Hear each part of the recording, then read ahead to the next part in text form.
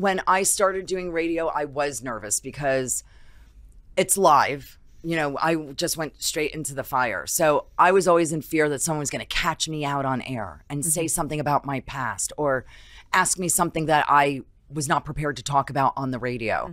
So like, I always had my finger on the dump button, like for the longest time. But then nobody ever came after me for anything my whole life.